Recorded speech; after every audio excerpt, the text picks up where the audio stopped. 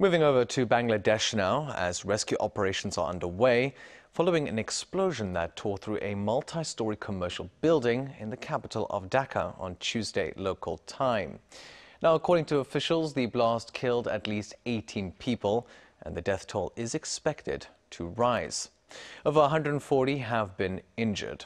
Meanwhile, the cause of the blast is still being investigated, although some reports have blamed accumulated gas. The building was located in the city's crowded Siddik Bazar, with the explosion also damaging nearby structures and vehicles. Now, the incident comes just days after two separate explosions killed 10 people.